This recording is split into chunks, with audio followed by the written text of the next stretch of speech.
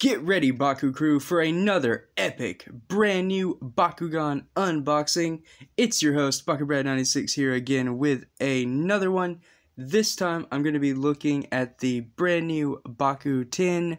This thing is really interesting, just into the fact that the top can be used as a field or an arena, at least for limited gameplay. And this is huge because in my last few reviews, I haven't really been able to demonstrate that special attack gimmick Spinmaster is promoting in this toy line, and that's what I want to do, and hopefully now I will have that ability. But aside from that, this Baku-Tin comes with plenty of storage that any brand new brawler needs to hold their collection, along with a really neat, I'm assuming exclusive, special attack Mantid that is Pyrus colored. But it is still, of course, the Insect Clan. Really cool. I can't wait to unbox it. But before I do, please don't forget to subscribe to the channel to help keep things going. It definitely helps. It not only makes my day, but it keeps things like my monthly giveaways possible for the community. And a large majority of my viewers aren't subscribed. So come on, guys. Subscribe for Bakugan. Why not? But with that said, I do want to go ahead and get right into it, because I know my talking can be tedious and boring. I did take out the shrink wrap before the video, that way I could make things faster, but really cool. You have this little cardboard paper sheet. Again, you get to see the artwork of Mantid, but the contents, so everything included. Do want to let everyone know that right quick. You get one top of a Bakugan, two of the little gear discs, or the special attack discs, the bottom half of the Bakugan, one character card, one gear piece, and then two map cards, or gate cards, with the ripcord. So, pretty good amount of contents. Really interesting, to say the least. So, here is the top. Of course, you can invert it, and there's the addition for two gate cards. So not the stereotypical 4 that you would assume, but you do get 2 gate cards there. So either way, that is something. I will take it. You do get an edge rimmed, so you don't start directly on the gate card. That's fair enough gameplay for me. Like if both players start right here with the arrows, I'll take it. That's a game, so perfect. That is already a promising sign, at least for me. Now if I can get this thing open without any damage. There we go. Looks like you do get 2 little holders. Shaking. There we go. Okay. So you do get 2 little holders. That's pretty cool. Holds up to 6 Bakugan. And then your cards, ripcord. You have 2 little sections, so you can hold either more Bakugan or just other accessories for the game, like your special attack pieces and what have you. This isn't really new or interesting. You know, this is put in pretty much all of Spinmaster's Bakugan tins. They're perfectly fine for storage, but, you know, it is what it is. And then before I get into that, let's go ahead and take a look at the actual artwork of the tin, because I do appreciate the amount of detail Spinmaster has put in their last few tins. I didn't unbox it on the channel, but I did pick up the Bakugan Legends tin. Unfortunately, I did only get another Vilox, so nothing huge, which is why I didn't really make a video on it. But the tin, the way it had all the characters around it, was pretty nice. So here we can see that there are Nilius right there. And then we have Hammerhead, which Hammerhead is really cool. I want that Bakugan. Hammerhead and Butterclaw are 2 of the ones I want the most. There is Bruiser, followed by Mantid. And then we have Dragonoid, Trox, and then Ventry. So pretty cool. You have kind of all of the main base characters there. So that is really neat. Just really like how they're, other than making it just a flat surface, they're putting some detail on the tins. Wow, that was a lot tighter than I thought it would be. So here is the ripcord for the special attack Bakugan, which, by the way, already have quite the assortment of ripcords. Which one of my Beyblade fans in the comments gotta let me know how do you guys store all of these, because I have no idea what I'm gonna do with all of these, honestly. And then here is the Mantid, and everything else fell out. Didn't know how I saw that going. But here are the special attack discs. Of course, we have tape and plastic, yeet that away. This is one that I have seen before. I have reviewed it on the channel before. It is the axe and hammer. And then this, however, is a new one. Not sure what this one is called, but we will get into the cards momentarily. And by momentarily, I mean right now. As soon as I get some scissors and go off camera. Here we go. Some of that Hollywood magic, but, you know, low budget, so I talk through it instead of just, you know, black screening or skipping to it. Got to keep things interesting. But for anyone interested, here is that Roblox code. Just let me know in the comments down below if you did claim it. That way anyone else who wants it knows it is already claimed. Just to be a fair and positive community, please.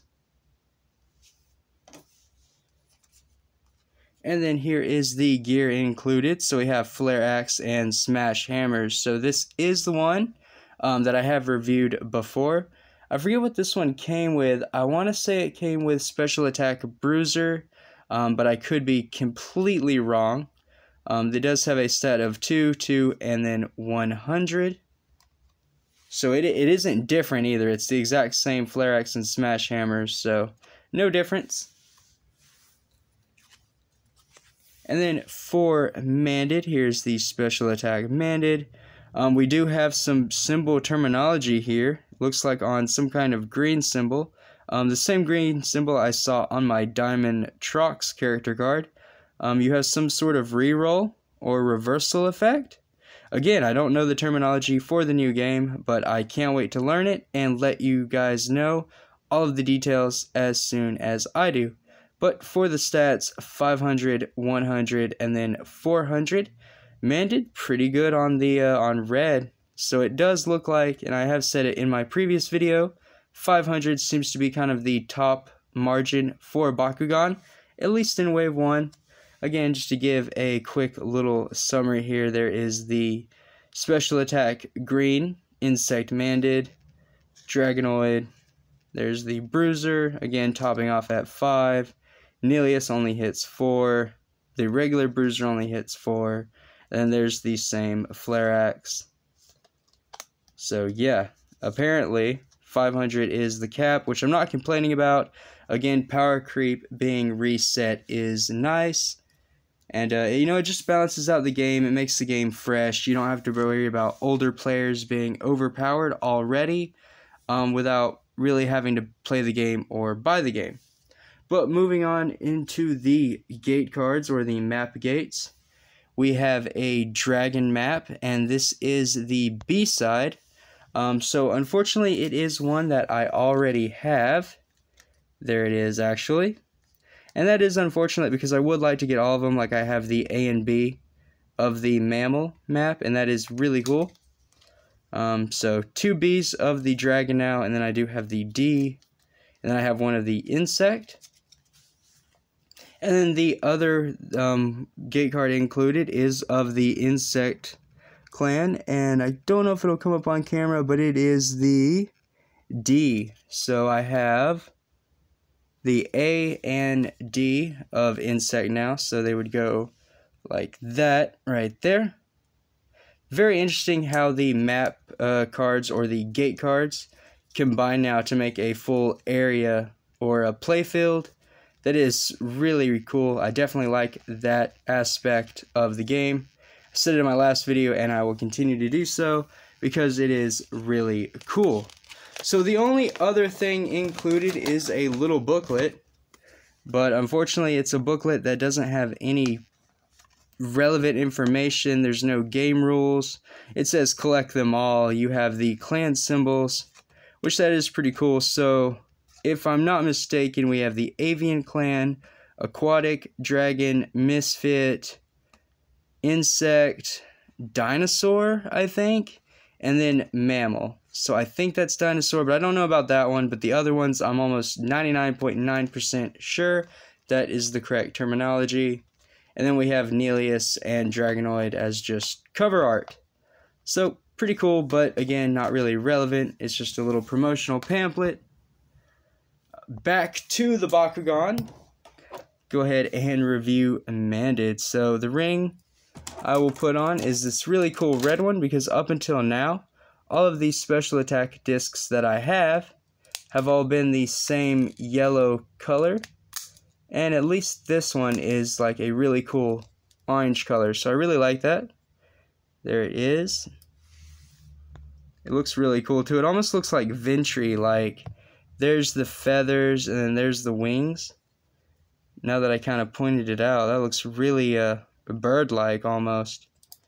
But really interesting. So I will grab a gate card and we will pop. Well, I thought we were gonna pop Mantinoid open. That didn't work out too well, did it? Hopefully that doesn't mean something is wrong. So I have closed and reviewed Mantinoid before on the channel. For those of you who don't know, you just fold the top portion over the bottom, and you fold these in. And let's try again. Okay, there we go. So probably just stuck from being, you know, manufactured, then just put in the packaging. But there we go. Fold that back over. Close the bottom. And there we have Special Attack Mantid. So really cool. So it does work pretty good. But taking a look at the detail here, it is pretty much the same as the green one. Same little manual arm pieces. And the detailed face is very nice. Even in Pyrus, they did the same eye work with the antenna and the glaring eyes. Here's the bottom. It is the same bottom, little fold out pieces of the same Special Attack Mantid before. Fold those back in. The only difference, of course, is the Pyrus coloring as opposed to the Ventus coloring, and the disc it came with. But very, very nice. Again, very nice paintwork too for a Wave 1 product. Interesting enough that the Baku-Tins are a Wave 1 product. Normally Spinmaster has left those to like Wave 2, Wave 3, later on in the year of release. But hey, they're switching it up, and nothing is wrong with that. I don't mind at all. I do mind trying to close this Bakugan and failing, but there we go. So, how about I try out that tin and see just how well it works, to see if I could really showcase some gameplay, because that's what I'm hoping for. If this does work, I could get gameplay going. So, to get it ready, pretty much all you do is invert the lid, insert your gate cards, which I'll just use the two insect ones, and they insert completely into a little groove so it perfectly fits. Now then, we'll put the ripcord in the Bakugan like so. Pretty self-explanatory. It does fit both directions, kind of multi-directional. That way you don't have to worry about breaking the Bakugan. But you just put it in, kind of give it a little rip, and here we go. And there we go. So the arena is much more controlled. It worked a lot better. Of course, the rim kept the Bakugan in place. And honestly, this works out great. Going forward, I will be able to review the brand new game so much better than I have been in my previous videos. Brawlers, I apologize. If I had known this, I would have opened the tin first. Like, that thing would have been unboxed. It would have been the first product unboxed on the channel. Don't get me wrong. But at least now I know. So now I can actually give a proper demonstration of the Special Attack Bakugan. So to wrap out this video, I know it's going to be a little longer. I apologize about that. But to be fair, how about we take a look at all of the prior Special Attack Bakugan and see how well they spin out. So, starting off with the Ventus colored Special Attack Mantid. very nice, good spin. Like the technical, the engineering side of this idea is working flawlessly. And there we go. So a little off camera, but as you could all see, once that magnet hits and the Bakugan slows down just a bit, it hits the magnet perfectly. You land in a zone. Whatever zone you land in correlates what stat you use. So perfect. Really nice. Really love seeing that in action. But we took a look at both Mantids. Now it's time for Special Attack Bruiser.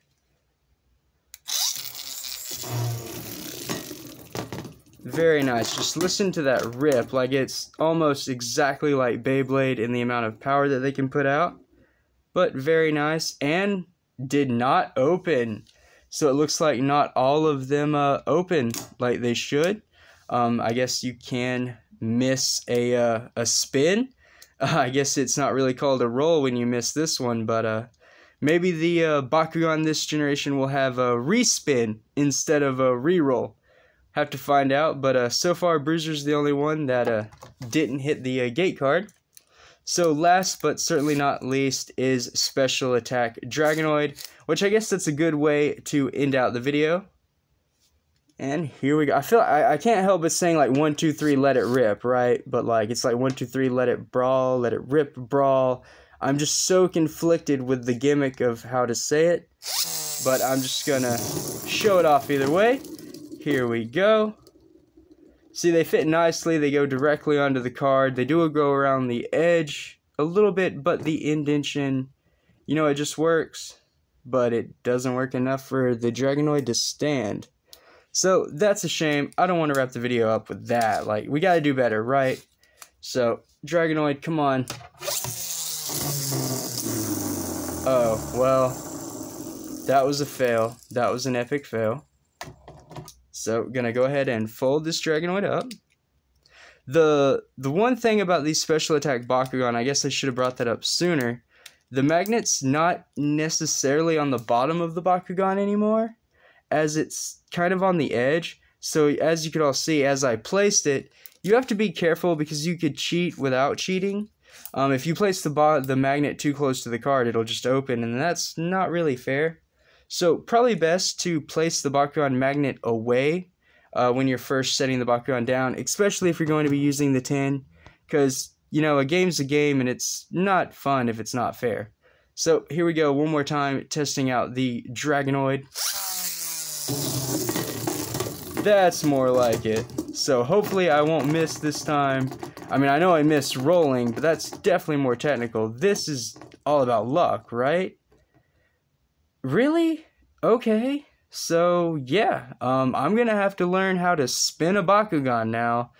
That's going to be interesting, but regardless, thank you all for watching. I definitely can't wait to play this game more and test it out in future videos. So don't forget to ring that notification bell if you want to stay up to date, because there's definitely more to come. Until next time, stay safe, drum up, and Bakugan Brawl.